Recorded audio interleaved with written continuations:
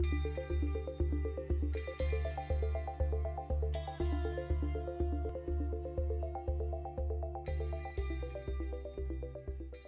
right, welcome everyone. My name is Brian Gregory and I'm the president of Aldridge. We're excited to host another discussion related to the challenges businesses are facing and how they're using technology to overcome those challenges. A lot of the discussions we've had so far this year have really been focused on the events of crazy 2020 and how organizations are reacting to those changes and just keeping the lights on and keeping things moving. But I'm really excited for today's discussion because it's going to be more focused on the changes we can make now in our businesses that'll have an impact on us in the future to make us all stronger businesses. The topic we're discussing today is centered around how you as a business can modernize your data strategy and get out of the legacy mindset around just reporting on what has happened and start analyzing that data to help you make decisions about what you can do better in the future. Before we dive in, just a couple of housekeeping items. We have some prepared content to get the conversation going, but we want to make sure that we answer the questions that are most important to you. So please submit your questions. I'll work those in the conversation as they seem natural, or we'll have a Q&A session at the end. If for some reason we don't get to all of your questions, we'll be sure to respond back to you directly with answers to your questions. So even if it seems like we're getting a ton of questions and you don't think we're going to get to it, send it in anyhow. We'll make sure that we get that answered for you. Also, we want to continue to host events that are centered around the challenges that are actually meaningful to you. So after this event, you're going to get a brief survey. Please, please, please give us the feedback. Let us know what you think about this event and what you'd like to see from future events. Okay, so let's dive in. I'm joined today by some great panelists. First and foremost, Anthony Bonaducci with the RAND Group, Chad Hyatt, who is our CIO here at Aldridge, and Christa Curette with Conquest Completion Services.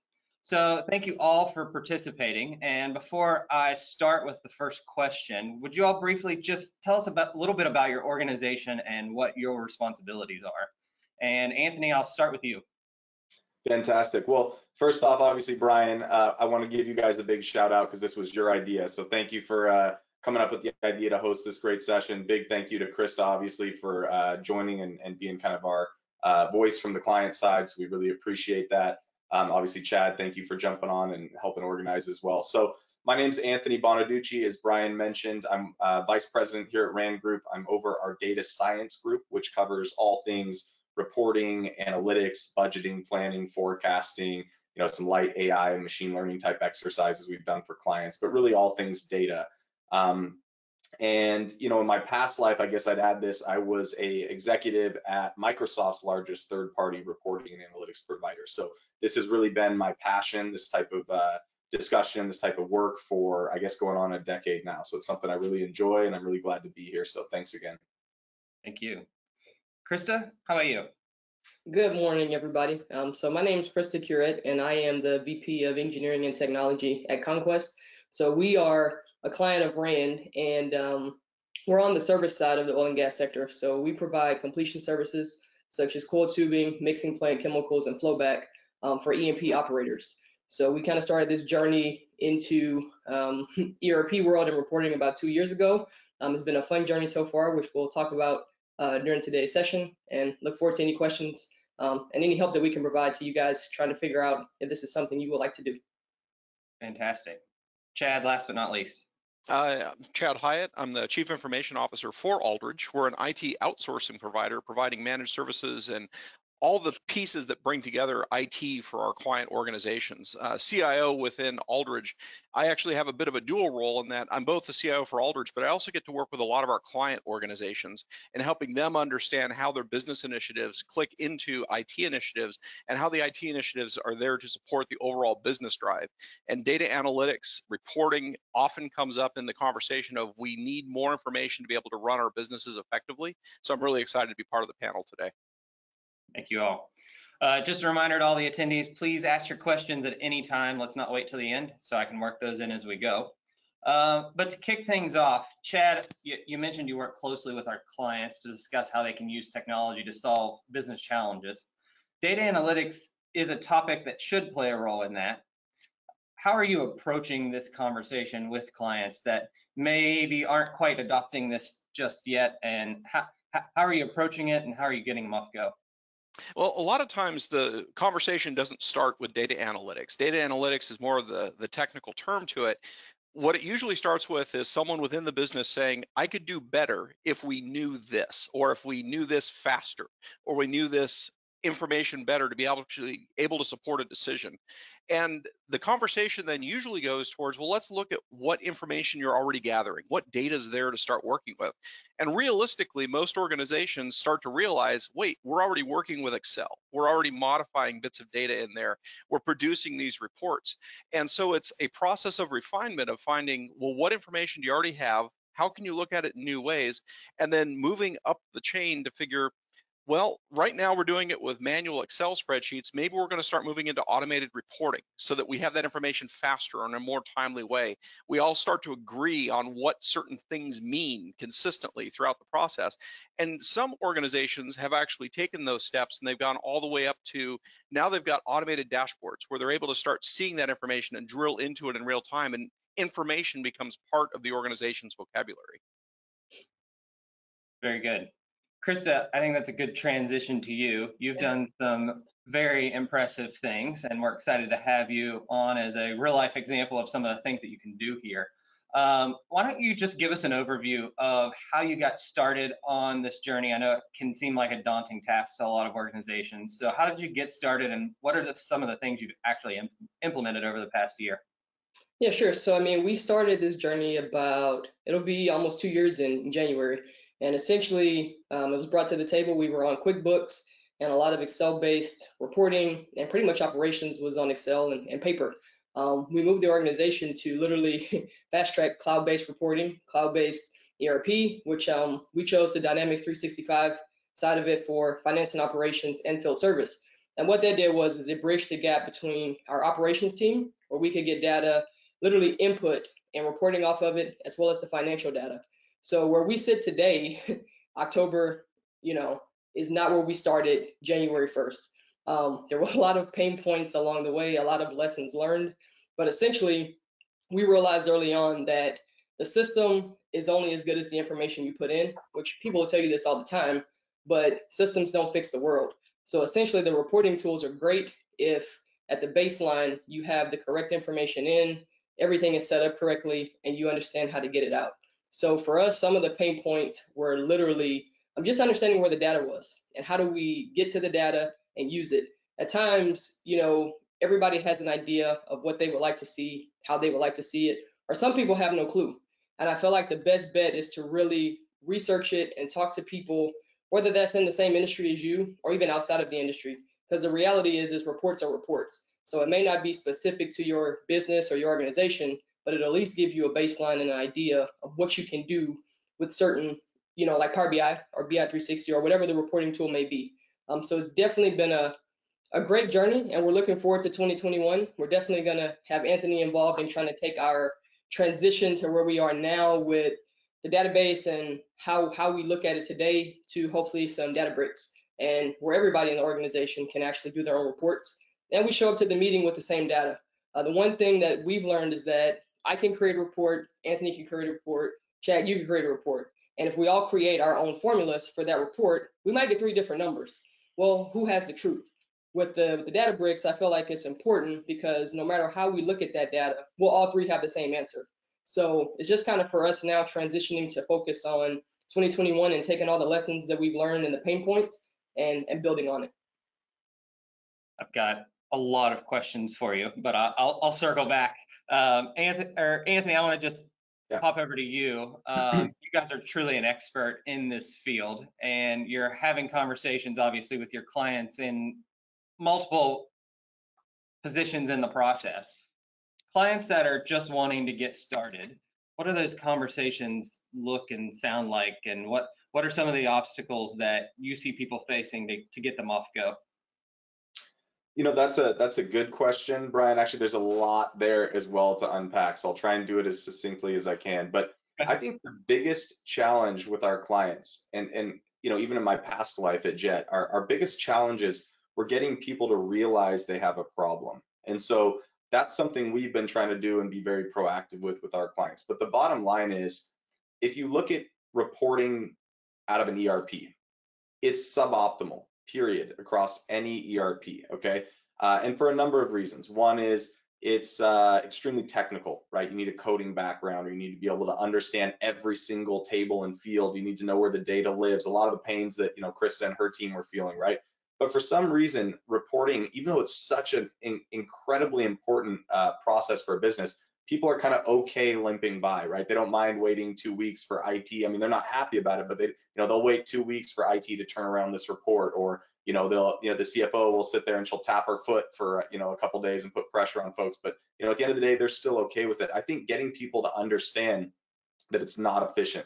ERP reporting is highly technical, as I mentioned. It's rigid. It can't do everything you want. It doesn't consolidate between your different data sources. I mean, we can get into that, I'm sure, later on a whole nother topic, but businesses have more data than ever. They've got more data across more sources than ever. And so I think really the biggest challenge has been just getting people to recognize that there are other solutions out there, and there's better solutions.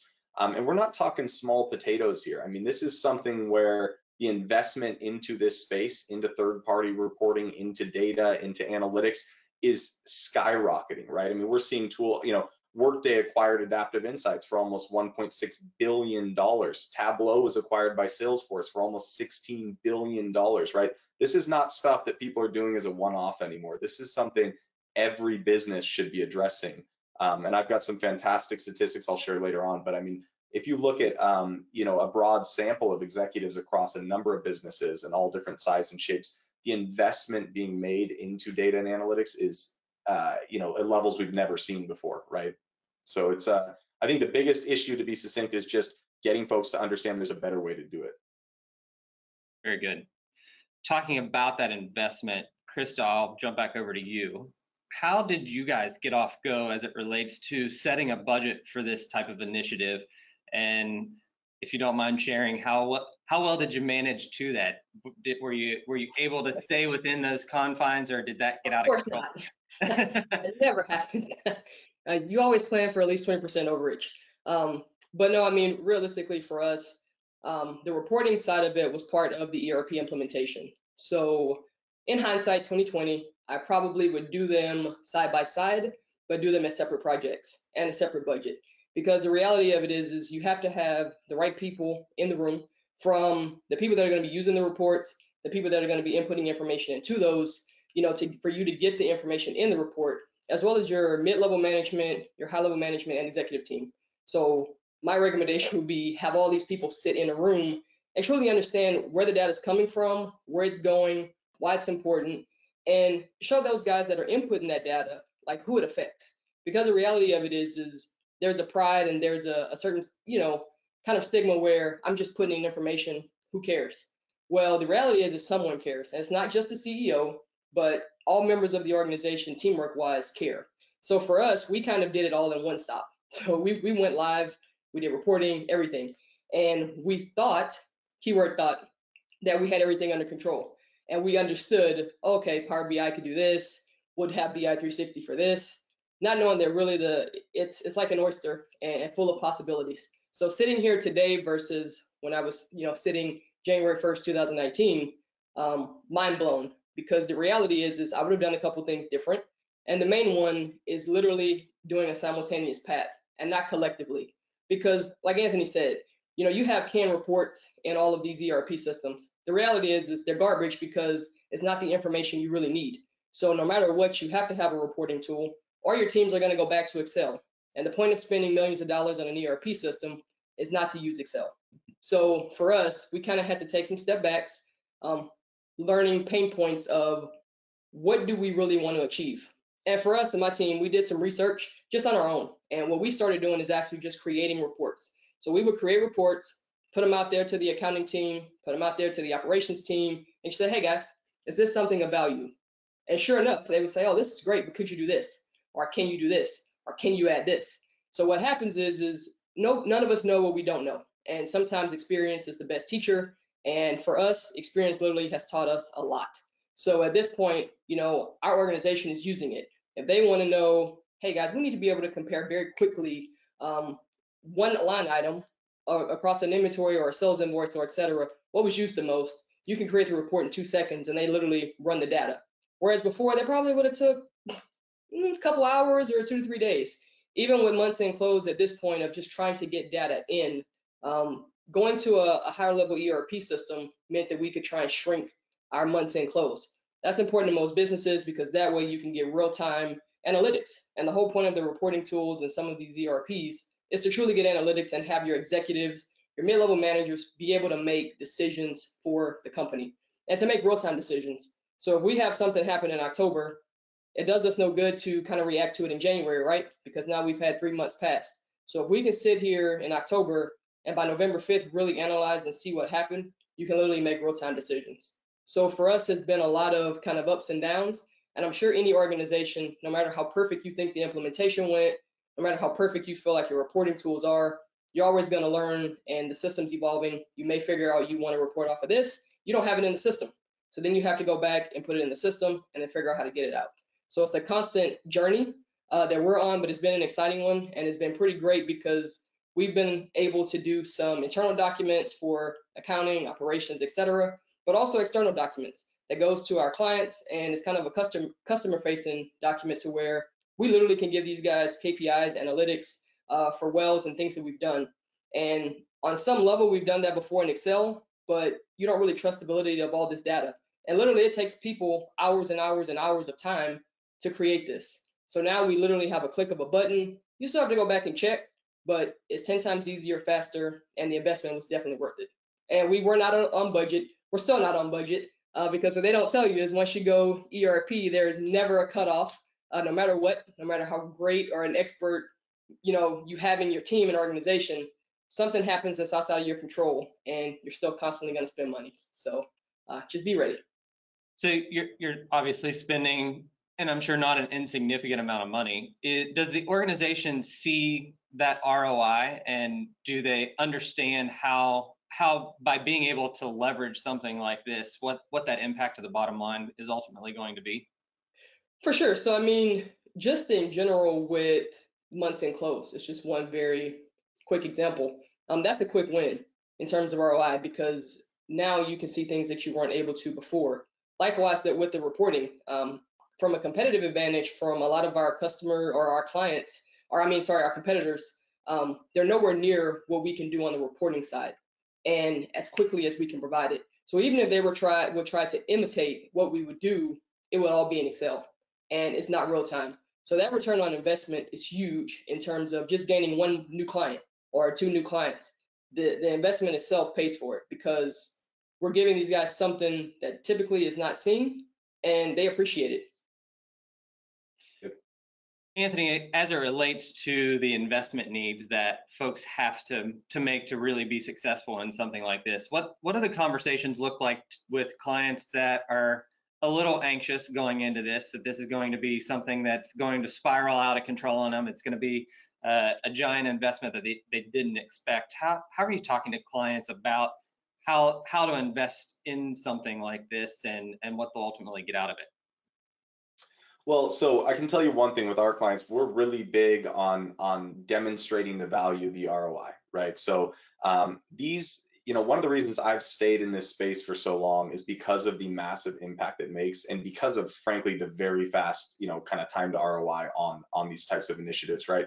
We're working with a client right now where their month-end close, from the time they closed and getting their reports is 3.5 weeks, right? And we're getting that down to 7 days. I mean, that alone in a couple months is going to pay for any of these types of solutions you see. And to Christa's point, there's obviously oftentimes, anytime you work in a consulting role, there's going to be scope creep. And what I find kind of funny too is we see oftentimes, you fight this battle with certain folks to get them to understand this value and understand why they need to do this initiative, and almost liken it to like skydiving, right? The first time you're up there and you take that jump out of the plane, it's terrifying, right? And then all of a sudden you get that adrenaline rush and you just want more, right? So the amount of times we've scoped out some defined kind of walk before you run type initiative with analytics or data or reporting, and then a couple days later you've got CFO going, well, could you do this? And wait, now that I see this, could we have this as well? Is this possible? Well, I've needed this report, and all of a sudden it's like, yes, we can do all that, but none of that's in scope for phase one. So, we can do that, but we got to talk about it, or we can train you to do that, but it's going to take, a couple days to get you trained. So I think we see kind of both sides of that. And then, the other piece I'm trying to think of that Christa mentioned that was really good was just around, well, I guess we touched on the investment. There was one other point I had for you, Christa, and I'm losing my train of thought. But anyways, Brian, to your point, I think the value's there, and it's tremendous. It's one of the easiest, I think, things to pencil for people typically. And it's not a job security thing, but I mean, oftentimes organizations, someone to sit there full time, 3 days a week, whatever it is, sit there and just go into Excel, dump data, consolidate it manually, and they lose all the detail in it. They can't actually figure out what happened. Yep. It's a consuming process. And like I said, for some reason, there's this mentality that, well, it works, or broke, don't fix it kind of thing. But it can definitely be improved, and the numbers out, at the time. Right. Very good. Chad, popping back over to you for some practical examples that you see with some of our clients. Our clients range from 25 people to multiple hundreds. What are some of the practical pain points that you've seen them address and fix by taking this type of approach? So regardless of the type of company, everybody's got a widget. You've got an engine that needs to produce something, whether it's a product, or you're doing custom fabrication, or you're doing mass scale manufacturing, or you're a service company. One of the ones that comes to mind is a manufacturing group that does custom metalworking and custom fabrication products. And their key question going in was, how do we know what to tell our sales team is the lead time for the next project that comes in? How long is it going to take to produce the next widget? And their current accounting system understood that an order was placed, and they understood that an order was delivered, but they didn't have any detail in the middle. And so this organization started just by taking that data out of the accounting system, realizing, hey, we can do more than just the reports that are built into the accounting system. We can get the data out of it. Now we can start even with Excel, and we can do pivot tables and say, by category of order, or by type of order, or scale of order, how long does it take to deliver? Which that answered one of the first questions. So now they're able to start providing feedback. Maybe it's a week's delay, but they can provide feedback about what work in process looks like versus what anticipated delivery time looks like for certain categories of orders. But that, of course, then changed the vocabulary of the organization. So now the organization's looking at, wait, how can we figure out why it took this amount of time for this order? At how many stages did that have to go through? At how many points was it just waiting for the next work unit to begin versus how much time was it actually spent on the work unit? Which has led to another conversation to say, we don't have that information in our accounting system today, but we see the business value of getting that information. We started with one question. What's our lead time on a new sale? How fast can we get a product out there? And it has now opened up a whole new conversation about, how do we track our manufacturing process such that we can actually refine our capacity and improve our capacity, improve our delivery time, reduce our lead times without a headcount change, but maybe just process changes. Find the bottlenecks and eliminate them. That's part of the conversation now. Yep. Christa, I know driving adoption is one challenge, but it seems like you've overcome that. Now, how are you managing all of the requests that are coming in that people are now excited about what this can do for them? How are you handling those incoming requests to you? How are you knowing what to focus on first? You obviously can't do everything at once. Just talk a little bit about that. Yeah, so I mean, to Chad's point though, the main question is the why, right? And to define the problem. Like that's kind of the biggest deal of, you get to an ERP or a report, like why? And then what can I get out of it? So for us, even with adoption, right? Like we are about to release a new maintenance program on the field service side. Because why? We realized there was a problem, and we needed to understand how long it would take if a piece of equipment was down, why it was down. Maybe we were waiting on parts. Maybe it was inventory. Maybe we were spending way too much with one vendor. All these things can be answered, right? But if you don't have the framework built into the system to get it out, it's really hard. So then we're all still sitting here kind of, you're doing one of these, or Excel. And nothing's wrong with Excel, but when you have these systems and you're trying to get this information out of it, you just got to make sure it's in. So for us on the flip side, user adoption was a really big deal. We made sure that we trained, we even trained, overtrained, and in some cases you have turnover. So you have to plan for brand new people coming in, training again, user adoption again. But at this point, I think we're pretty stable. The organization has taken a hold to it because now some jobs are a lot easier. Before it was like, wait a minute, I feel like this is a lot. It was kind of overwhelming. And now it's like, oh man, we can do this. We can kind of get this out of it. This is great. So the user adoption side for what we can get out of it has been amazing. People are actually, excited, taking pride in inputting information. If we make a change, we explain to them why, and then they understand it. So it's even better. On the flip side of that, though, with the user adoption, there are requests, and you can't, deny the request. So we may have ops guys that want to see a report one way. We may have our accountant team, finance team that wants to see something this way. Those all take time. We're a very small team and a lean organization. So for us, prioritization typically becomes what we feel or what I deem the most important. And typically it's financials, right? Because at the end of the day, you have to know where the money's going. You have to know what it's doing so that they can make informed decisions. And when they're requesting this information, it's for a reason. And it's for something that they're working on. It's high priority. So typically they kind of cut the line. And then operations, depending on what it is and what day of the month it is, literally, if it's the beginning, middle, or end, they may take priority. So we're trying to balance the requests as they come in, as well as what we deem that kind of the organization needs. And then, like I said before, we provide feedback. One of the biggest challenges has been the blank canvas. And I would tell anybody sitting in my shoes that was there January 1, the blank canvas effect is a real thing. So, everybody wants a report and they think they know what they want. And in their heads, they can kind of tell you. But the reality is you have to figure out if what's in their head can be pulled out of the system. So most of the times, it's a lot better to show them something and let them provide feedback and give it to them than just the blank canvas. Even if you have the stick figure and not the full-blown person, at least that's a start. Very good. We've talked about a few different tools today. We've talked about Power BI. We've talked about BI 360. We've mentioned data warehousing. Anthony, for those that are on the call that aren't in this already and they don't know what all this is, can you just give us a quick overview of the tools that are out there and some of the most popular ones and how people decide which one is the right one? Yeah, so I think the second piece you mentioned is probably the most important, but I'll cover both. That how do we decide? Well, that's why there's people like Aldridge and Rand Group, right? That understand these tools, understands the solution. So the first thing I would say is talk to us, right? We can help you and guide you through this. That's what we do. We vetted these solutions. I can tell you our team personally looked at probably 2-3 dozen different tools that cover different spectrums and have strengths in different areas. And we parsed that down to probably 6 or 7 that we think are really, really a good fit for our clients. But as far as different tools that are out there, they all have specific niches and benefits, I think. So it's kind of, again, kind of almost like the way my team does it. We almost prescribe the solution based on the pain the client's feeling.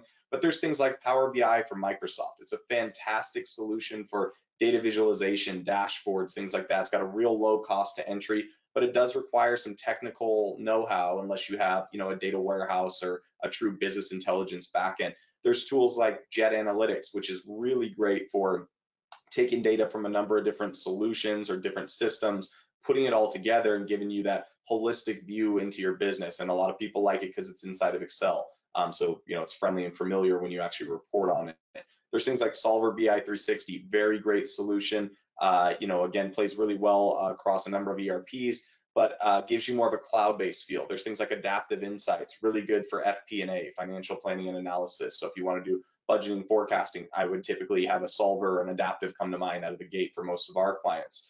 There's things like Tableau, great. Again, it's almost like a Power BI data visualization solution, but frankly, a little more costly to spin up, but maybe a little more robust. So, I didn't even hit on all of them. There's so many different solutions out there. But what I think is important is if you're interested in this, which you should be, you just have to talk to someone. I mean, that's how it's all going to start. You got to talk. You got to tell what you want as a business. To Chad's point, the data is probably there. It's just a matter of figuring out, what you want out of the data. And I even call it the whole, graduating from reporting to analytics. A lot of folks have mentioned this theme. I know Christa talked about it, Chad talked about it, but reporting is looking back at what happened in my business. So, what were my sales last month? How many people did we hire? Where did we spend our money last month? But the problem is that always falls short. I mean, think about it in your shoes. If you're wondering, okay, our sales were $10,000. Why were they $10,000? What did we sell? Who did we sell it to? Those are the natural questions that are going to come up. And so when we talk about graduating from reporting to analytics, we're talking about going from, what happened to why did it happen? And the reason we often prescribe these solutions is they facilitate that really well. They let you get into the data. If you're doing the Excel copy paste and manually consolidate, you don't have drill down. So if you want to know, hey, what made up those $10,000 in sales? Most of these tools let you push a button, boom, there's all the transactions directly from my database. You don't have that in Excel. So I think it really depends on what you want to get out of a tool, what the pains your business are feeling, and then there's tons of solutions out there that can be prescribed to fix those issues. Very good. Chad, I know with working with our clients, there's new applications outside of the reporting applications, but there's new just general applications that they're using in their day-to-day business. So new forms of data being introduced, new ways of entering that data, which therefore I'm assuming introduces some complexity as to now we've got somewhere new that we've got to go pull data from. How's that impacting this conversation, and what any advice to organizations on how to manage through that? Sure. For the organizations that have already started down this path and they're realizing the value of the information that is inside their systems, that it's not just a black box that I'm putting data in and I'm using whatever the manufacturer's reports are, we try to make sure that data visibility is part of the system requirements. It's part of the consideration. When you're selecting between product A, product B, and product C, products A and B that have an open access to the back-end data or some mechanism to get to the back-end data without putting the integrity of the system at risk win over product C, which is a closed system and you can't pull the data out of it. Once you start seeing that your systems have that method to be able to get to the back-end data, to be able to pull it or to be able to interact with it in some other way, bringing it in and incorporating it isn't as hard as just making the organization aware that we now have this additional data set, and then making sure that its source of truth aligns to the other sources of truth that are in the organization. If I've got, for example, a new HR system that's doing time tracking, I was mentioning a manufacturing example. If that's where my time cards are going, well, I need to make sure that the time card entry system I have here with an employee ID number aligns to what my ERP system is using for an employee ID number. Now I can relate the time entries against the individual projects and the tasks that they were tied to. As you're bringing new data in, it's just important to think beyond just the one product that you're introducing and think how it's going to integrate to the overall information set that the organization has available to it. That really is leading more towards getting from crawling up to walking up to running with it. And now it's part of the organization's vocabulary. And to Anthony's point, and even to Christa's point, you start getting people in the organization that now just start going out and expecting that data to be there. They expect to be able to interact with it. They don't need a central group to handle every request. The group shifts to more of a mindset of, I'm going to enable the organization to use the information and the data that's there. We're going to apply our expertise to handle the really tricky ones, but our job is to get the information out to you so that you can interact with it in ways faster than we could even do internally. I want to make sure that you've got the tools at your desktop and you've got the knowledge on the back end to support you to be able to use those tools so that you can answer the questions that you need. And all answering it from one single version of the truth. I think that's one of the things we've all struggled with in the past is we show up to meetings or we're looking at data and data's all over the place and one person pulls it one way, another person pulls it another. And so that's just one of the benefits that I see is, okay, at least now we're all talking about the same thing and we're making decisions based on the same metrics there.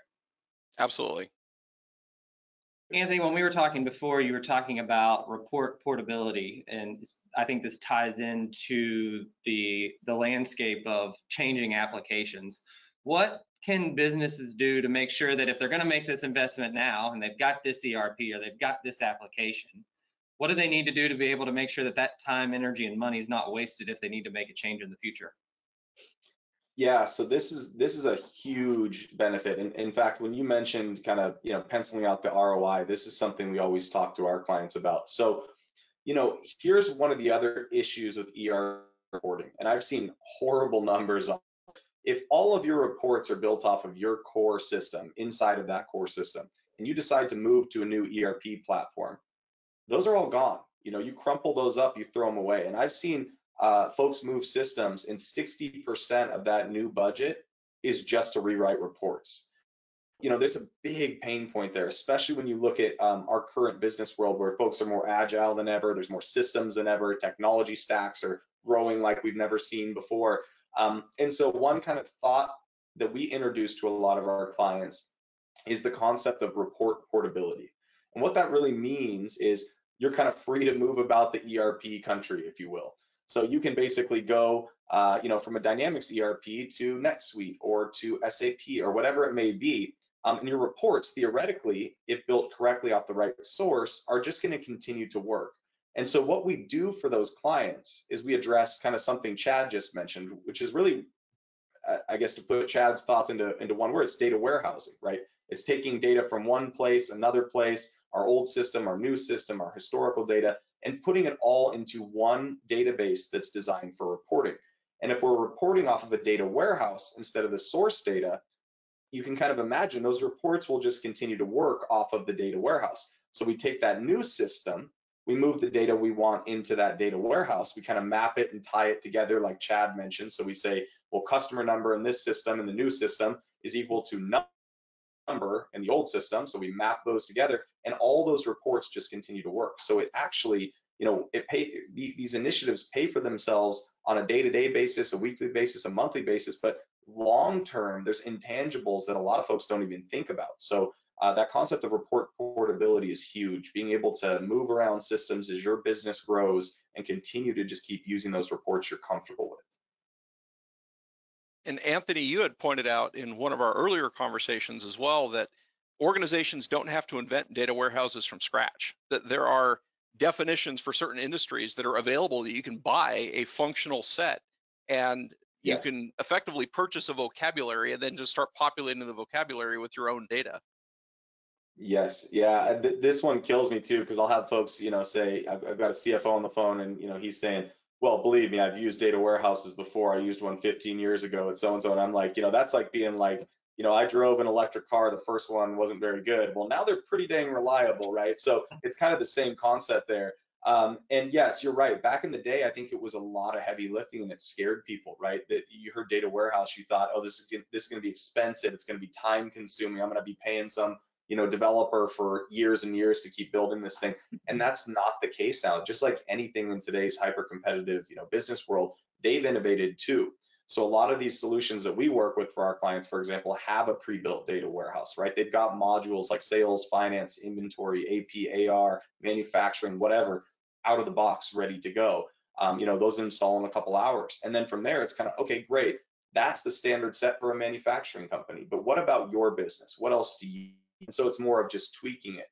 There's also automation tools that you just have to code this stuff, build it all from scratch. And these tools do it in a 10th to a 20th of the time, right? It's drag and drop, all the coding's written by a program. So, I mean, this is an industry that is, like I said, a multi-billion-dollar industry. It's developed, it's much more mature. So if you've ever looked at it in the past, I guess to check, I would say, you know, revisit, right? Things have changed a lot in the last even few years around this technology. Very good.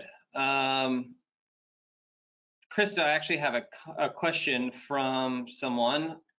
Did you implement an integrated field service solution with the ERP? And if so, can you speak to the hardware and implementation of introducing technology to the field? Example, field hand using a tablet to enter information real time. So yes, so we actually implemented the field service component, which is the operational piece. And a lot of people use it for retailing. I think we were kind of some of the first to go down this road in terms of a service company, because realistically, they're kind of built for the Maytag repairman, right? So I can dispatch a van, I'm going to go fix something for 2 or 3 hours, I come back. What we do is a little bit next level in terms of the duration, the amount of equipment, the amount of people, and the amount of information we have to track. So we implemented the field service component of it, as well as the tablet version. So everything is essentially cloud-based. So whether we're online or offline, we can input data, but there's also an app version where we can give a mechanic, we can give a supervisor, and they can input it. They can even do it from their phone. So the user adoption was extremely high for that. But true story, the guys actually prefer to do it on the computer. So our thought and mindset was, oh, they would love to do it on an app, and we can refine and et cetera and do that. That wasn't the case. They still like to sit and be able to type and see and kind of navigate it that way. Whereas our field mechanics actually prefer the computer or the tablet. They won't use the computer at all because it's literally it feels the same as their phone. They're able to get to the same information, but that's a one-on-one versus a supervisor being responsible for about 15 to 20 pieces of equipment and people. So to answer that question, yes, we did implement the field service side, and it was pretty awesome because otherwise, even if you implement F&O, which is the financial component of the ERP, you still have to get the other data. So we would have still been forced to do Excel or some other third-party bolt-on. So it's been great. Very good. So we've talked a lot about the data and data in versus data out, and we've got data in multiple applications and all that kind of thing. And Chad, I'll start with you on this one. How can an organization prepare for the future? I mean, Christa talked about the blank canvas before, and there's so many options that are out there. But how can they start now with knowing what data am I actually going to need? And how can I start preparing for whatever those potential questions that could come up? Is there any insight you can give there? Well, I'm going to present a cautionary that ties into the blank canvas issue that Christa brought up. Don't get paralyzed trying to analyze and select the best of what's going to be perfect 3 years from now if it's stopping you from doing what you need to do today. Deploy the systems that you need to do today, and if it's really that you have to focus in on the software features because product A has 80% of what you need today, great. Get rolling with it. Make it happen. The data analytics conversation, the data information, the reporting, data warehousing, all of those things follow behind systems that are already in place to handle the transactional needs of the business, and they let the business then move up to the next level. So as they're selecting tools, they want to make sure that they're selecting tools that have an open architecture, something that you can interact with the data behind the scenes, something that you know this is not just going to be a black box unless the value of what that black box is doing is so high and so critical to the business that there's no other choice. You have to do that with the understanding this has a 1-year life cycle. This has a 2-year life cycle, and we're going to put this in place with the expectation we're going to replace it. But the cool thing about it, which is what Anthony alluded to, is that you aren't locked into product A for the life of the company. You can change products along the way if you've thought about the critical information flows that you need from a management perspective, from an executive decision-making perspective, and those tools are abstracted one level away from the tools that you're actually using for transactions within the business. Now you could change the product to something different, but your reports, your analytics, your management tool set still stays the same. Christa, you talked a lot about what you've accomplished, and it's very impressive. If you could rewind the clock and go back, you've touched on a few things that you'd do differently, but anything else you'd like to add there? I think the main one is don't be afraid of the reporting side, and don't think of it as truly just reporting, but futuristic of what you can get out of it and what you can see. Because I mean, like Anthony said, to his point, most of the information has been historical, but if you can go more now to predictive and better planning, that's really the true return on investment. So for day one, I mean, another main point we would do, or I would have recommended, which we had these conversations internally, would have been to literally kind of wait. So like roll out the F&O side first, and then kind of get comfortable and make sure that the framework is set up correctly and you can at least get the information, the correct fields in and out. Then kind of do the field service or another operational piece or et cetera. So you roll them out kind of separately and stage them. And then the last component, while you're doing the implementation, the whole entire way is thinking about reporting and kind of capturing information, whether that's Excel, jotting it down on a sheet of paper of what you think you would need from the system. And then talk to people such as the RAN group or your IT group and say, okay, hey guys, what would be the best approach or the system in terms of software package to get what we need out? Because for us, it was kind of like, these are your two tools. So you're going to have Power BI Visual, you're going to have BI 360 Financial. And it's like, wait a minute, that's it? You know what I mean? And we come to find out that no, you can do, I mean, it's using the same data warehousing data. It's using the same backend data. So yeah, one may be better in terms of presentation for a board meeting or just reporting for generalized, sessions over the other, but it's still the same data. So trying to figure out what you want to get out of Power BI, figure out what you want to get out of BI 360, and empowering your teams to truly understand from the management level what you want to get and what you want to achieve. Because sometimes I think you leave your personnel and your people to kind of, it's like fend for themselves in terms of thinking versus saying, hey guys, this is just one objective. You don't have to have 50. On day one, you may just have one simple objective that may grow to 20, but you don't have to be afraid to say, man, I need like 70 today. And if I don't get those 70, the project's a fail. It's not a fail. It's just you have to stage it in the right amount of time and be realistic with the expectations of what to get out of the system, how much time it takes to actually get the data to human readable form where you can interpret it, and just grow the business from there. Yep. Yeah. And Brian, if I can say one thing too, real quick on this, because I think bridging the gap between Chad and Christa, one of my favorite terms about this type of exercise, about when organizations are looking at reporting and analytics, is analysis paralysis, right? And that is the worst thing that can happen. And what I mean when I say that is, it's the thought of you're so worried about getting it perfect out of the gate that you do nothing. And doing nothing is the worst thing you can do. You're doing nothing, right? So what's beautiful about these exercises, about addressing your reporting, about addressing your analytics, about addressing your data, is it should grow with your business. You do not have to get it 100% right out of the gate. In fact, there's, and don't take this the wrong way, this isn't a scary thing, it's a positive, but if you implement, like the beautiful situation that could happen and should happen is if you implement a solution to address this, it starts providing value right away. Because you're getting value, you're getting better insights, your business grows. As your business grows, your needs change. The information you need to continue to grow changes. So your solution grows with you. Find out something that's really hurting in this, in the reporting, in the analytics, find out the data you're missing, start there, it will grow with you. I promise it happens with every client we work with.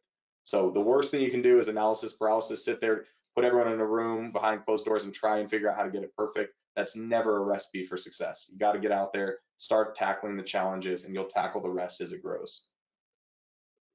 Any other, go ahead. No, I mean, as Nike says, the slogan is literally just do it. It's kind of, you don't know what you don't know. And like you said, the paralysis if you just sit there. So it's like you want it to be perfect. So you kind of just keep spinning in what if, what should I do? And sometimes you just got to take the leap of faith and just do it, and just start one at a time. And it's amazing how these things transition and grow. And even for me sitting here today, from a year from now, it'll be totally different because we will have learned so much more. The system itself will have changed. A lot of these software packages and tools add more functionality based on the feedback that the users give. So I mean, it's an ever-changing thing, which is pretty awesome. I think in a lot of ways that just parallels the way that business works, because you don't think data analytics, data warehousing is not a unit of a product that I bought it, I'm done. There we go. I now have it. Really what you're doing is you're changing the vocabulary inside the business. You're enabling the business to better make decisions, respond, be informed, be able to predict the future even. Whether you're looking for patterns, you're looking at expansion, you're looking for new product lines, you're looking for new geographies, you're looking to see what's next, what's our headcount need to do in order to achieve those next level business initiatives. Analytics, once it's introduced inside of an organization, whether it's just getting better with the next incremental tool, whether it's Power BI, and you just start there and start moving up the stack as it makes sense to be investing in it, as you're building your skill set, it's now part of the organization. And the organization just has the expectation, ideally, that it's always going to be there, and we can ask that type of question of it. We can get the information that we need, and it's there to support ongoing decisions. Just like a business is not static, an ongoing concern is not static. You don't one day look at the business and say, well, that's perfect, let it run, do what it needs to do. The organization changes, analytics change with the organization. And I'll say this, for people that think that Excel goes away, it doesn't. I don't care how much money you spend on an ERP. Pivot tables, Excel is still a great tool, and we utilize it even still today within Power BI. So we do a lot of reporting that's tied to our system, but it's also some things you just don't have in the system, and you're not going to link every single thing at times to the back end. So essentially, we're still utilizing Excel. So if that's just a baseline of where you start, at least just take the step.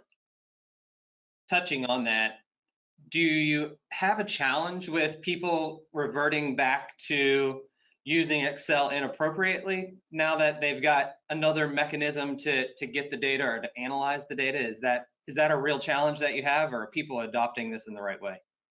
Not really, because at this point, there's one version of the truth. So some of these times they can't build it in Excel. So they're literally exporting the version of truth that we have and utilizing it. So there's really no fear of kind of manipulating it unless they just go in and manually override it. And at that point, that's something they have to explain. So for us, the user adoption side of them just, having something completely off is not a concern because they're using the same data that we provided just in Excel. Very good. The next level conversation above that is when the people out or in the periphery of the organization, the actual people that are working with the information, build something cool. And then they take it back to the data team and say, I built this cool, and this is working what I need. They've built the stick figure. They've even flushed it out a little bit. Yeah. And now they're coming back to the data team for additional expertise to say, I built this. Now I'd like to make it better, or I'd like to make it faster, or I'd like to make it in real time, or I'd like to add this additional piece of information. And the important part is the data team is cheering those efforts on. It's like, that's amazing. Let's take that. And then the data team has the option to either provide supplemental expertise to get someone over the hump to take it up to the next level, or the option to say, that's so good, I'd like the data team to take that over and bring it into the report portfolio that we're now presenting out to the organization. You'll get accredited. This asset came from you. I want to let the organization know that this was the result of your efforts, but now we'll actually take ownership and drive it up to the next level because you've got an amazing start on this. Yep. Yeah, and speaking of, I mean, you used a word I think that is relevant and really should be kind of explained even further, which is cool.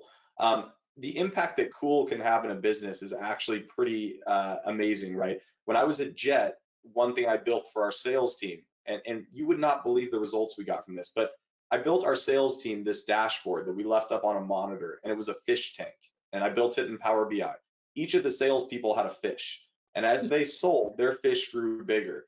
The competition that came from that in sales was paramount compared to when we had a little whiteboard with here's your sales versus her sales versus his sales. Them being able to visually see, well, I want to be the big fish. The sales skyrocket, and it's a true story. So I mean, there's stuff you can do that's cool and fun using that data in the business that's actually massively impactful. Pretty much. Christa, I've asked you a lot of questions, but I think this is the most important one. You've done all of this. You've made this investment. If you had to do it over again, would you do it again? For sure. Sitting here today, I mean, even if we changed nothing, right, and it was the exact same as today, I would. Because literally from where we were as just an entire organization to where we are now, it's amazing. Because I mean, for people to think about this in common terms, you go from literally a paper business to a cloud-based business. And that's not an easy feat by no means. It takes the entire executive management team from the guys on the ground that are doing the work to come together and kind of have a commonality. So for us, I mean, that was great to be able to bridge those worlds, bridge the gap, and for everybody to understand that, listen, this is a common purpose, a common goal. We're trying to make people's lives a little easier and streamline it, but we need the information. And information is power and knowledge is power. So for us doing it again, for sure. At this point, still sitting today, I feel like we're at day one, which is why we will enlist, Anthony. We're in a downturn. So the reality is like 2021, as kind of we see things level off, we want to take our business to phase 2 in terms of reporting. And, like Chad said, I mean, we want to empower people and we want to empower our teams to be able to build their own reports, because I think that's the next step, right? The first step is, okay, what can we do and what can we see? Great. Now, how can we use it? And how can we empower them to use it to be able to build their own tools? Because at that point, it's still one version of the truth. And I feel like that's just a great victory and a win to not just have your data team do it, but also everybody in the organization to be able to contribute. Very good. Anthony, Chad, any final thoughts before we part ways? I guess my only thought is, like I said, I mean, take the lead, have a conversation, whether you call Aldridge, call us, I mean, just talk to someone. If this is interesting, I'm a big believer in education before taking the next step, to talk with folks and just, hear your challenges in the business, talk about things we've done in the past for clients, give you the confidence that they can be addressed. And believe me, I've seen more times than I can count the person that does that and takes that leap, they end up being the hero, right? They're the ones that the business looks at and says, I'm really glad you had the conversation. So, it's worth the time. Have a chat, and we'll hopefully figure out how to help you guys. Very good. Chad? And I would Anything say we've had a lot of conversations about data teams and personnel and getting the expertise in house. In a lot of organizations, it's a person that wears one hat that does just the data services, that understands the database systems. But in more organizations, it's a whole bunch of people wearing that hat part-time because they understand how the business information flows. I was working with a group just in the last couple of months where it turns out that the three partners are the strongest people that understand the data of the organization because they understand the organization's vocabulary. And they're the ones that are then pushing to say we need better information, but they've already taken the steps to drive that as a culture. Now they're starting to look to say, okay, now we need to pull in outside resources to do this better, faster, because we need to be focused on the business. The data analytics portion we've got rolling, let's keep that going. There was another important piece to it, which is getting started frequently just means understanding the first question or the first answer that you're trying to get. And if you look at your business initiatives, what are you trying to accomplish for next year, for the year beyond that? What are you even trying to accomplish this quarter? What information are you lacking right now that is making that decision harder? And if all you do is just pose that question, if you write that question up on a whiteboard, say, great, what information do we have today that can help us answer that question? That then starts down the path of, okay, let's start using our information in a more productive way. Very good. Well, thank you all for joining us today. I really enjoyed the discussion. It's nice to talk about some meaningful change that we can make and something we can do that's going to have a really good impact on us in the future. And so appreciate the panelists, you joining us, all the attendees. Like I said, please take a few minutes, fill out that survey that's coming your way right after this. We want to make sure that we're providing information that's valuable to you. And we'll be doing more of these in the future. So we want to make sure that we're doing topics that are timely and relevant. So thank you again and have a great day. Have a good one.